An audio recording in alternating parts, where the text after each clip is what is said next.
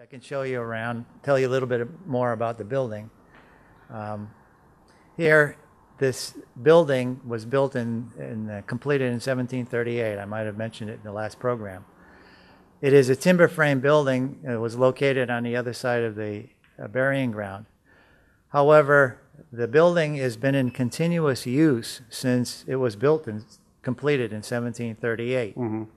It has been a meeting house for town meetings and religious meetings. It's been a courthouse. It's been a classrooms for the school. It's been recreation. Town offices were here. In the town library started somewhere in this building too. And right now it is purely a museum, both for first and second floor. And why don't we get started on some of the exhibits here, if you'd like. We have exhibits of what people have given us from the local farms. Most of this was actually tools that people used on their farms right here in Salem. And like the horse harness and saws and whatnot. People gave them, and we developed this exhibit. So we have quite an extensive set of early tools. Circa, what would you say is the earliest you have here? 19th century. Oh, wow. So most of this is 19th century, maybe early 20th century. Right behind you was a blacksmith forge that was taken from Salem. So not only did we get the forge, we also got the blacksmith's collection of tools. Right. In there, I believe something is, if you can get this, read it backwards. This is a branding iron that says Salem. This was used on marking.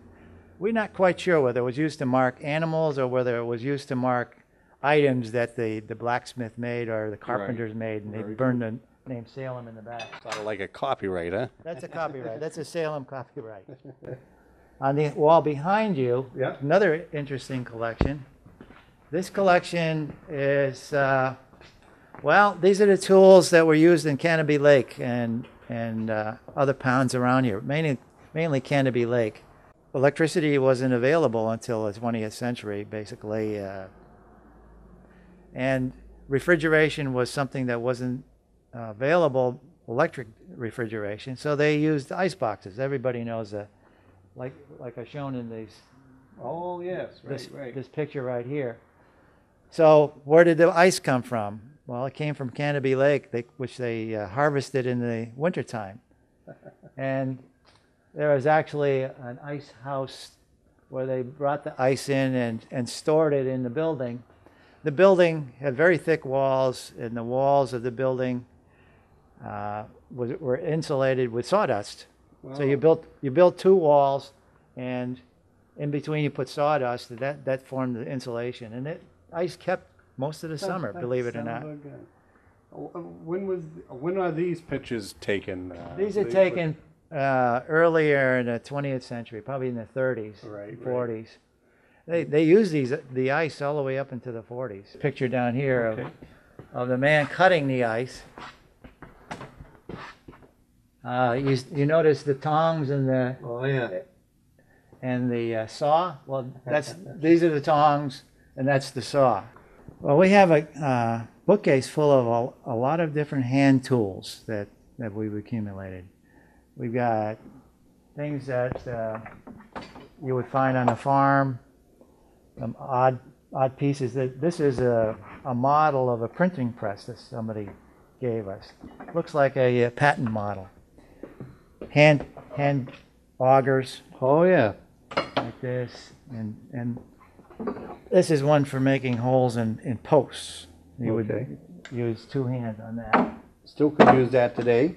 Well, yeah, I suppose you can use any of this stuff today, but anything you get from Home Depot is probably going to have electric or battery. Right, exactly. I see bottle caps. Yeah, this is actually interesting. This would be a kitchen item, really. Bottle caps, and this is the capper. What you do is you put the bottle down there, and you put the bottle underneath, put the cap on the bottle, and take that out. Well, that's neat. That's neat. The then by your feet here, Yeah. Oh, yes, yes. in case you didn't Right. know, Yeah, I better move aside just in case. we inherited this cannon. I'm not quite sure where it came from, but this is a ceremonial cannon that we've got here in our collection.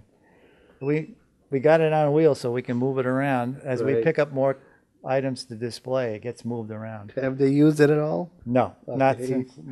since Do you have an idea how old it is, though? Probably, I would say it's at least 100 years old, if not much older than that. Yeah.